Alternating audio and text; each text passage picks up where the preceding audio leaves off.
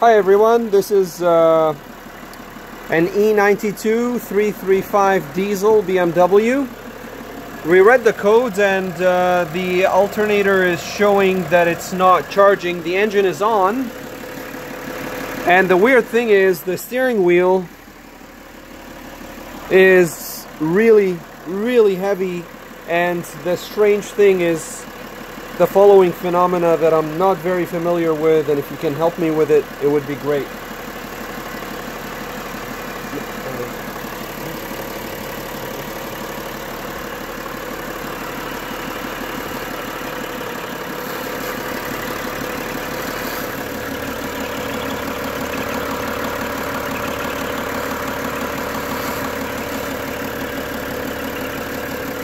Yes, what you see is that the pulley, the power steering pulley, is stopping the belt from moving, including the alternator.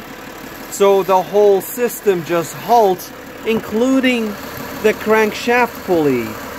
I've never seen something like that. Is that normal? Is it supposed to happen? Can you continue, please? Do you see it stopping? It completely stops. And okay, that's enough. And there's a strange noise coming from the power steering. We checked the fluid level.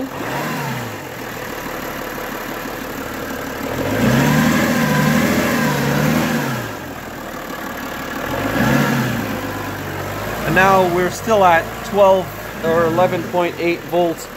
You can shut it down.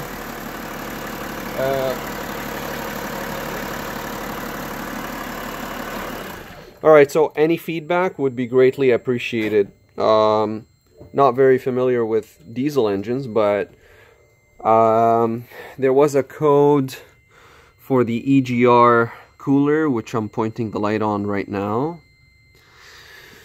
And I see some vacuum lines that seem to have kind of melted out.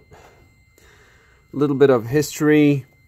The vehicle has had its battery replaced without it being programmed. I know that it should be programmed.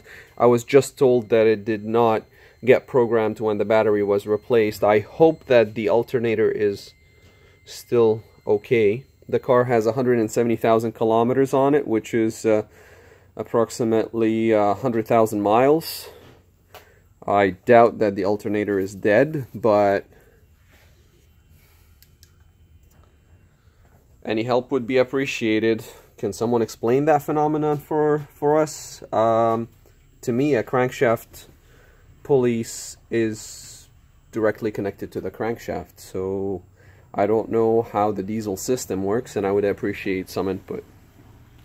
And maybe someone can shed some light on the alternator and the very heavy steering wheel that is causing the system to halt while the engine is idling. We tried even revving the engine and having the steering wheel turning from side to side, to no avail. It was the same problem. It was stopping the belt from turning. Any feedback would be appreciated. Thank you.